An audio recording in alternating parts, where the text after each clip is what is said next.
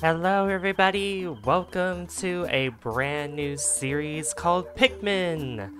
I've been waiting to play this game actually a lot longer than when you guys chose in the community section of the channel.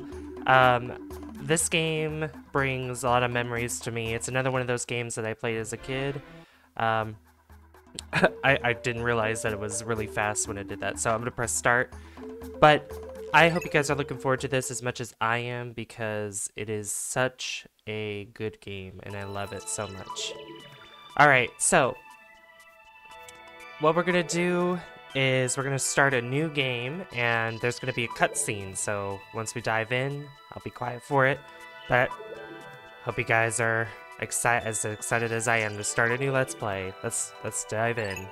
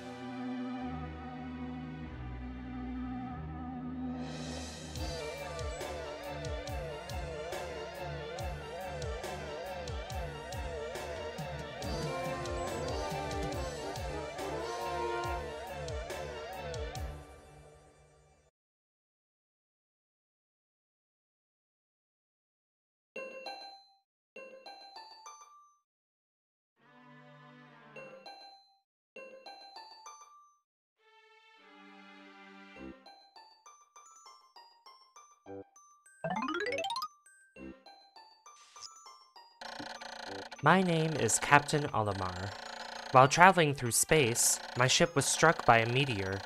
I must have blacked out, and I awoke on the surface of a weird planet. With so many parts lost, the skeletal hull of my beloved dolphin is a painful sight. The engine is gone. I'm stranded. To make matters worse, my atmospheric sensors indicate this planet's environment contains high levels of poisonous oxygen. My life support systems can function for only 30 days. If I can't repair the dolphin by then... No! Better not to think about it. I must find the missing ship parts. Well, looks like we're in a predicament, guys, where we are stranded on this planet. Unfortunately. So we're gonna have to find our parts, at least as many as we can, in order for us to get back into space and leave this dreaded planet of poisonous oxygen. But look at that, look at our ship. Oh, it's completely ruined. Alright, well, this calls for exploring, but we are in day 1. If you guys aren't familiar with Pikmin, as you saw, we have to pretty much repair our ship as fast as we can, because I won't spoil it, but in a little bit we'll learn why we have to be fast. But if you aren't familiar with this, we definitely have to repair our ship as fast as we can, and we have the help of some buddies along the way, which we'll probably come across here very shortly. Oh, look at this.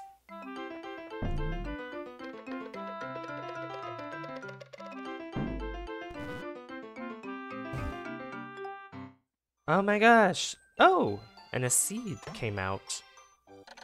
A strange thing has appeared before me.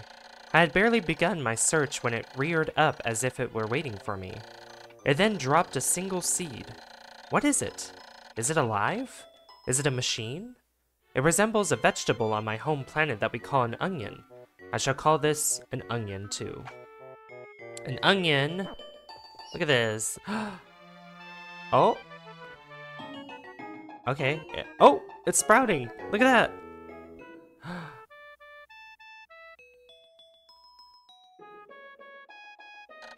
The seed that the onion dropped took root in the soil and has now produced an adorable little sprout. This sprout emits a strange light, and it sways back and forth without benefit of wind. I cannot help but think it is calling to me. I am compelled. I must approach it and press A. Alright, let's do it. Oh my gosh, look at him, he's so cute. This is one of the buddies I was talking about. Extraordinary! When I plucked the sprout, it turned out to be a living creature, not a plant. Picking it has done no visible damage. It just stands there, staring at me. Its shape is similar to the Pick brand carrots I love so much. I believe I shall call it a Pikmin. Here I am, stranded on a toxic planet, fighting to survive, and yet I'm intrigued. I must research this fascinating creature. I shall try to grab it and throw it with A, and I will call it to my side with B. Perhaps it will react to C and X as well. The following controls appear to allow me several viewpoints. L to rotate camera, hold to follow the cursor, R to zoom in and out, Z change angle. I must survive. I need to familiarize myself with these controls and my surroundings. Alright. Alright, there we go, that's zooming out. Okay, cool.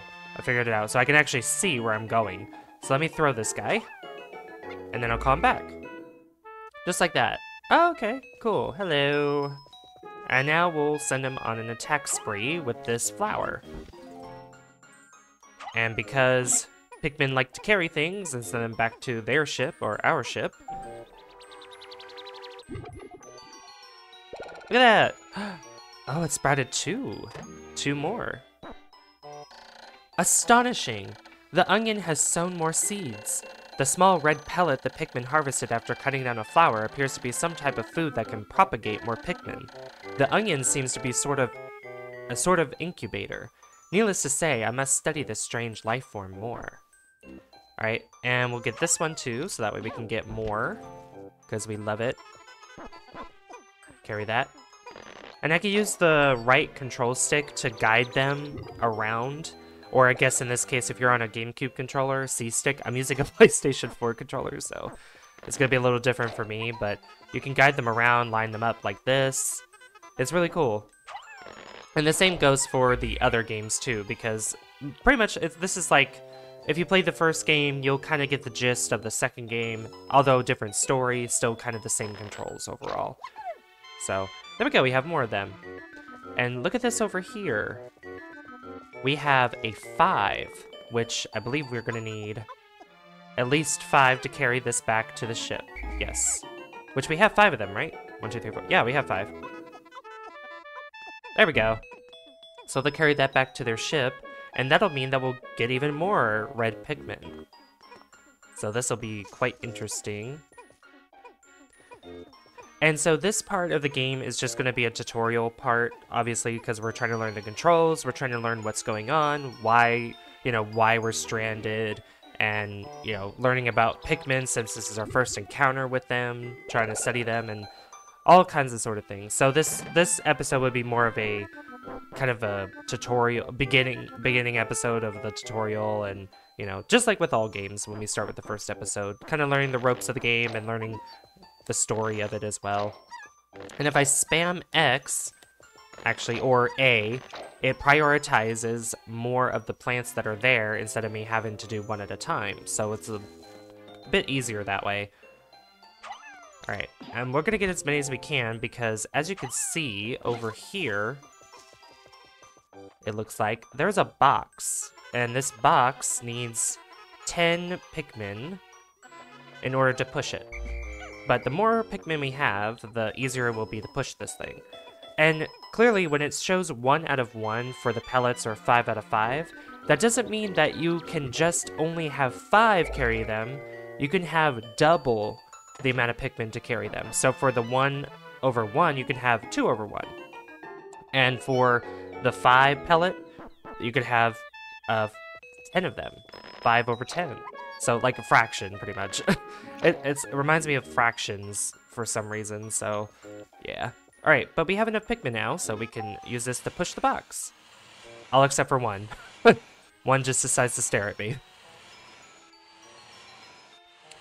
And look, that also creates a bridge for us to get across to get more pellets. Look at that. The Pikmin are as curious as children. They form groups to perform tasks that would be impossible for an individual. A glimmer of hope has begun to shine in my heart. If I can make use of their skills, perhaps I can fix my ship. I shall sum up all I've learned of Pikmin conduct. Approach and press A to pick sprouts, press A to grab Pikmin, release to throw, press B to call them, X to dismiss, use C to command and control the group, L, R, and Z control perspective. I shall record all of this in my computer. I can press Y to access the computer. Yep, which is this.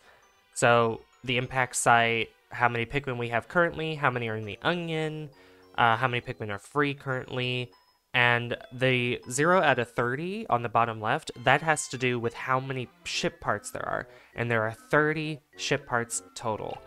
So, and then here's the controls here. But that's for GameCube controller. It's obviously not gonna show PlayStation controller. Alright, so we see this over here, but what I want to do is I want to get more pellets first. So, as you can see, yeah, you can see 2 of them being carried. And I'll select 1 each for these guys, and I can throw them over the ledge. And if they're close enough, they'll get attracted to it. There we go. And then the rest of them can pick up this one. And the more Pikmin that are carrying an object, the faster they move it to the onion or the ship, respectively. So, yeah. Which, I guess while they're carrying that, we can come across this thing.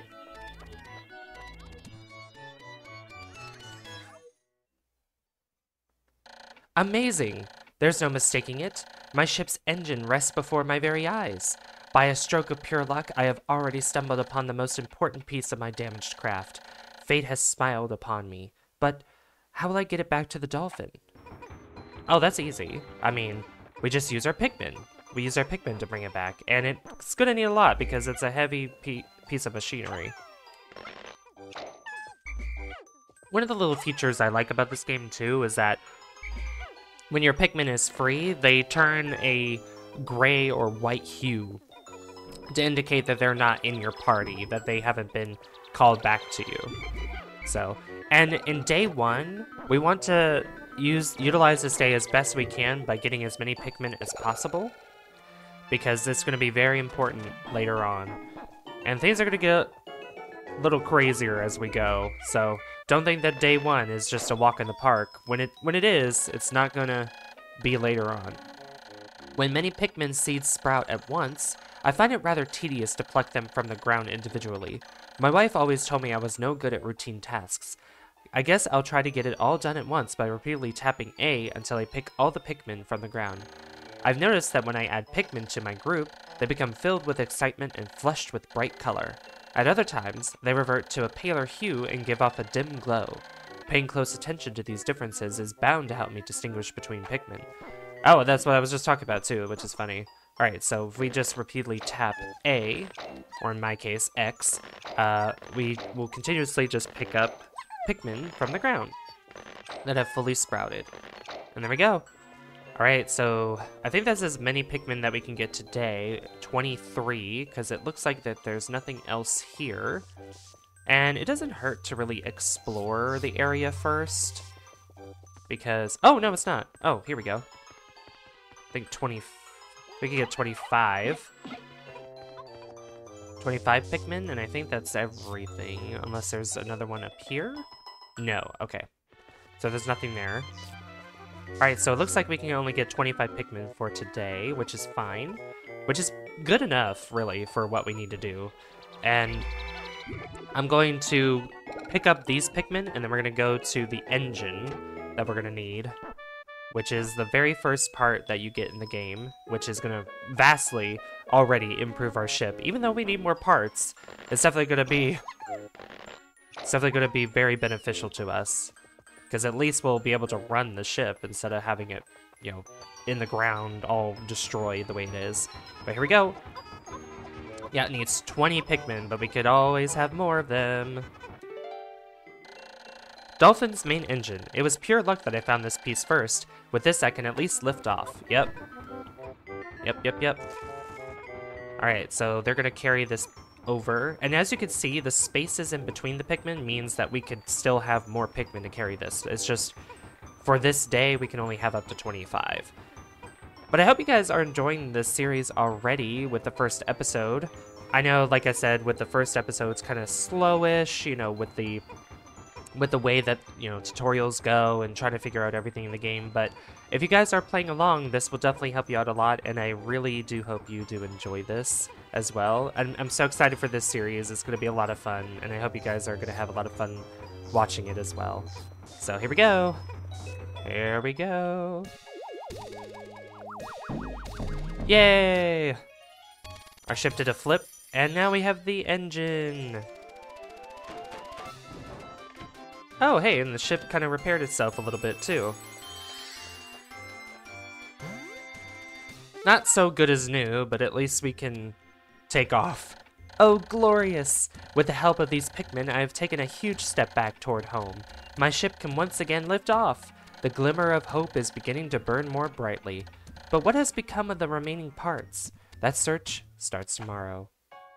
Yep, and it automatically takes us to nighttime, and the Pikmin retreat back to their onion for the night, and we retreat back to our ship and take off for the next day.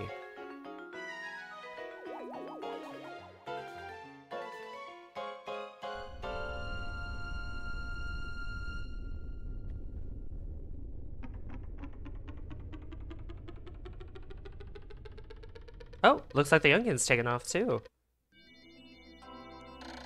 One day since impact. I have somehow managed to launch the dolphin, but I was surprised to see the onion lift off with me. Perhaps the Pikmin cannot survive overnight on the planet's surface. Or have they merely decided to join me for other reasons? Either way, it seems they will help me again tomorrow. The dolphin is missing 29 parts. If I can't recover them all, I may never return home to my family on planet Hakatate. Analysis shows life support systems will function for only 29 more days. How can I repair my dolphin in such a short time? A dense forest is visible on the surface below, as it holds the keys to my survival. I name it the Forest of Hope. I explore it tomorrow. And here's our score. We can see a graph here. Pikmin, the population, today's change in Pikmin population, and how many sprouted, lost in battle, left behind. And yes, lost in battle. There will be fighting in this game, and it's gonna be hopefully not brutal. We'll see what happens, but we're gonna save the game, and that leaves day 1 completed. Look at that! The Forest of Hope. Look at this overworld, which there's gonna be more areas to explore, but I think I'm going to end the episode here. If you guys did enjoy this, be sure to leave a like if you haven't already. I hope you guys are enjoying the first episode already of this brand new series as much as I am. I look forward to seeing you guys in the next episode. Don't forget to hit subscribe as well, because that lets me know that you guys enjoy the content on the channel and would like to see more. I've been Savvy, and I'll see you guys in the Forest of Hope in the next one. Bye guys! See you later.